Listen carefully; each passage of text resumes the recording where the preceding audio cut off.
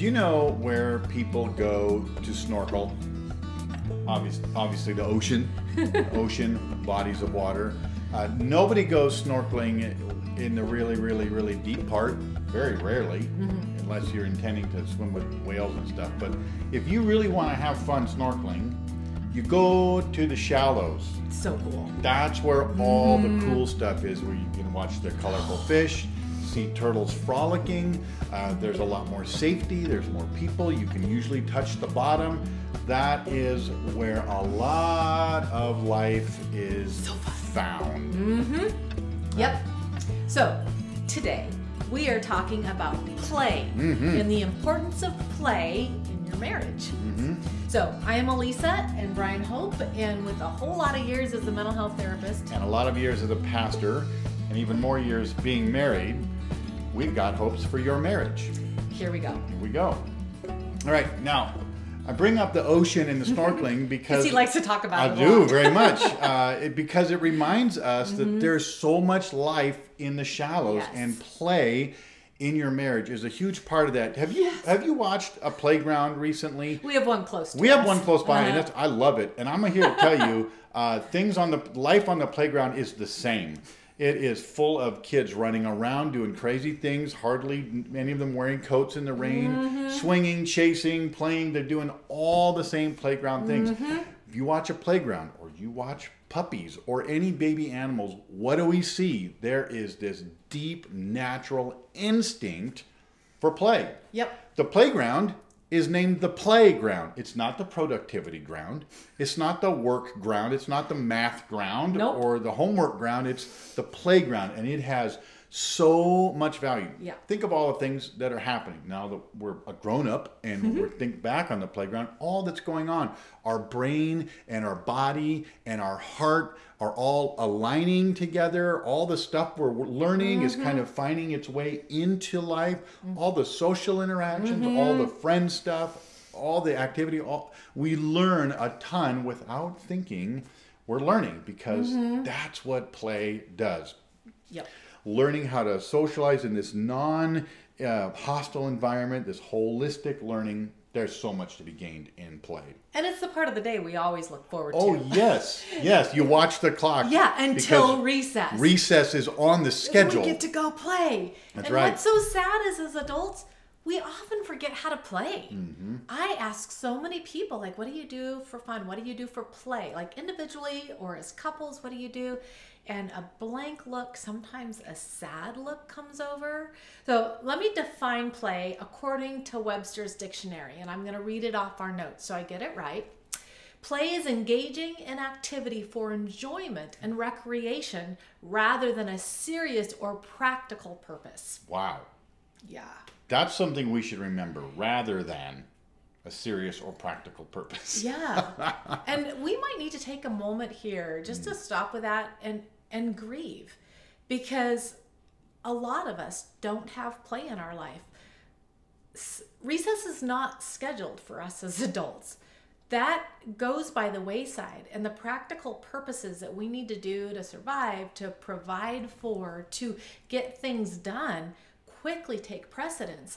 There's a lot of hard things in life that suck fun out of our lives and out of our marriage. The work of marriage, the work of life, sometimes just becomes all that there is. You might be someone that even as an adult look back and didn't have a lot of play in your childhood because you had to be the responsible one early on. So I want to take a moment before we get into the lightness of play and the value of play, and just say, if you're in that place of not experiencing play in your life and in your marriage, or never have, we're sorry. We are sorry. But it is never too late. And I want you to hear that with all of the hope that comes with that it is never too late. You have not outgrown recess. No. In fact, if I can insert some good news, you're the grown-up now. No principal, no teacher going to tell you not to go out to recess. You get to schedule it. And so it is not too late to start doing that. We can Hallelujah. grow. Hallelujah. We can encourage one another in our marriage to insert recess and play again. And the benefits They're amazing. They're amazing.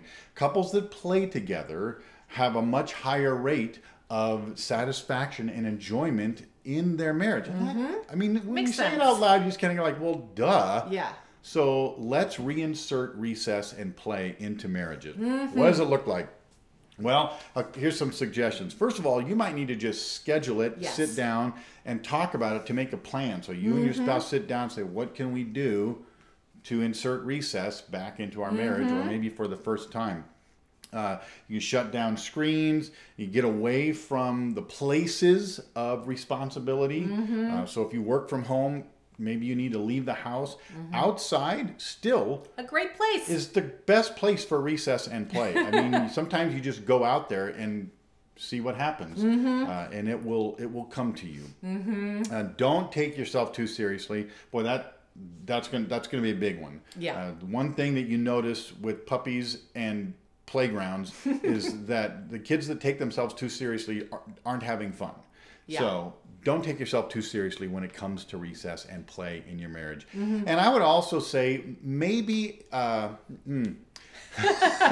guess this is just an observation. In almost all kinds of play, there is a little element of danger, and let that be part of it. Maybe you're gonna go Or risk. or risk. Just a Maybe little that's bit of it. I was risk. just thinking of watching these kids swing on the swings and play Yeah. around like they don't know it. puppies. Or Yeah. puppies. There's always a little bit of risk and danger in the play. That's part of what makes it super fun. Yeah. Bonding.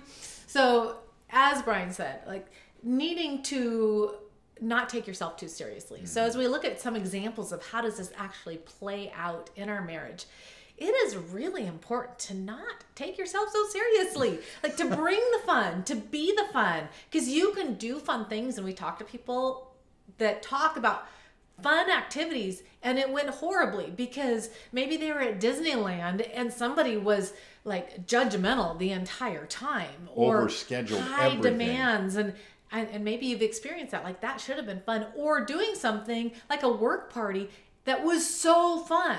And a lot of that comes from just not taking yourself and your life so seriously. So one of the first things is put your critical nature on timeout. Yep. It has no place in fun. Put those high expectations and demands on timeout. And you might need to practice this because sadly that gets in the way, and we're really used to bringing that with us wherever we go. Yeah. It might be helpful to remember what you used to do for fun.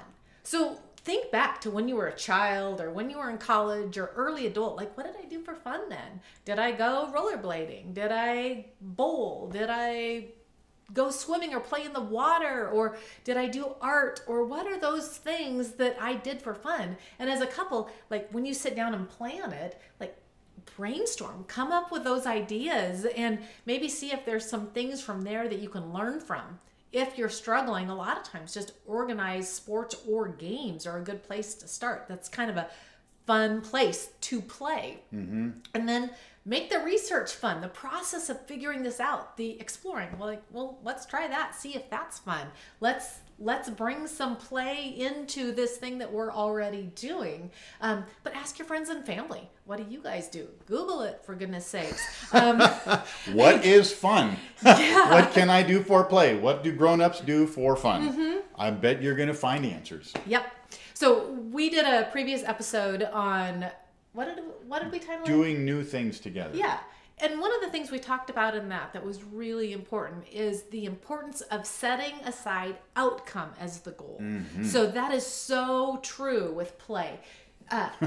You cannot be outcome oriented or else it sucks the fun right out of it. It is a process of doing and being. Think again, kids on the playground are not there to just see like how many repetitions can I get in on the swing or the merry-go-round by the time, maybe they're counting, but it's because it's a fun challenge. Yeah. We tend to do that and we make things a workout, or we've got another, higher cause reason for play.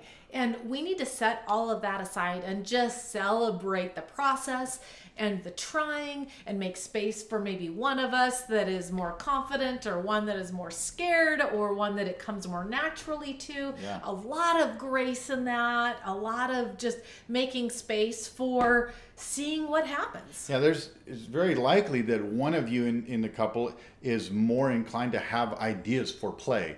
And that is not an opportunity for those of us who don't feel that way to beat ourselves up and to feel lesser than and like we're failing. No, it's an opportunity to defer and say, oh, you are really good at coming up with fun, playful ideas, games, outings, activities. I'm not, but I really want to do that. So you're the play boss. You're going to be the recess in charge of recess. He's a great play partner. Yeah, yeah. Once I get started, it's great.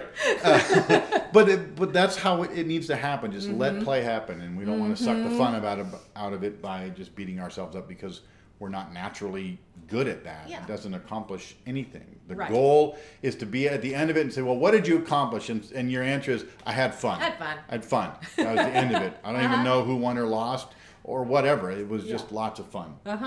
Yeah. Now, it sounds easy. This is one of those little things You would that makes think. a big impact. Little thing that's a big deal is inserting play and recess back into your life and marriage. But it may be one of the most challenging things we've brought so far in these videos for you to insert. It's lean into it. Marital joy and play doesn't come, as Elisa said, doesn't come delivered to your door the week after your wedding. Like, well, now that you're grown up and you're married, here's your scheduled play and fun. No, we have to do it ourselves, and most of our life is not set up to make that easy for us. So we want to encourage you to take the challenge and insert the fun and the play back in it. We're going to spend plenty of time getting into deep issues.